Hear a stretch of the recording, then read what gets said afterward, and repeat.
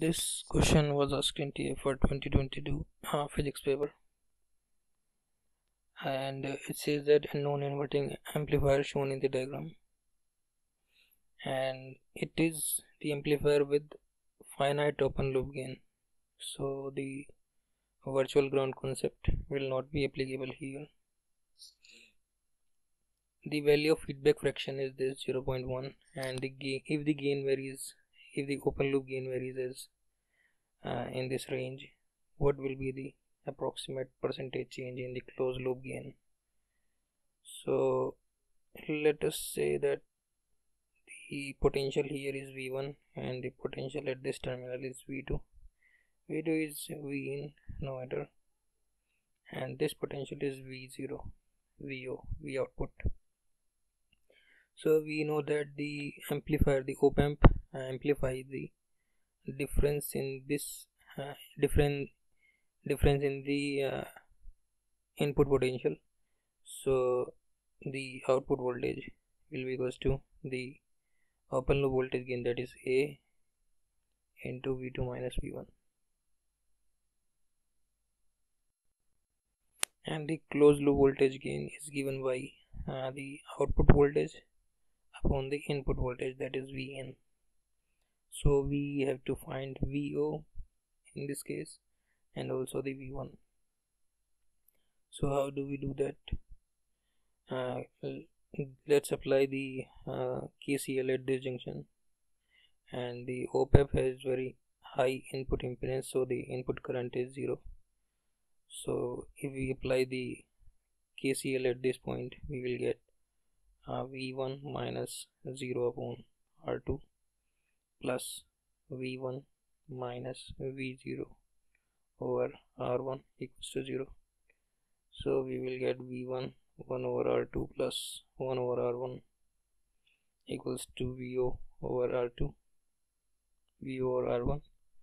So V1 will be equals to VO R2 over R1 plus R2, and that is given to be 0.1. So this will be 0.1 into VO.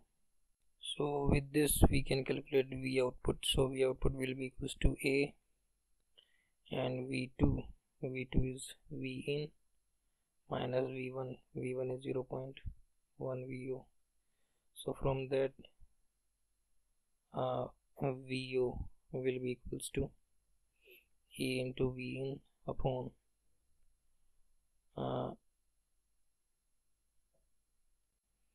1 plus 0.1 into A. So with this we can calculate the closed loop gain. So closed loop gain is equals to VO over V in, and that's equals to A V in over 1 plus 0.1 A over V in. When V in cancel out, so this will be equals to A over 1 plus 0.1 into A. Now the range of A is from 10 to the 4 to 10 to the power 5. So G will be from 10 to the 4 over 1 plus 10 to the 3 to 10 to the 5 over 1 plus 10 to the 4. So this will be, if we solve this, this turns out to be 9.99000999, and this turns out to be 9.9990001. So what will be the percentage change?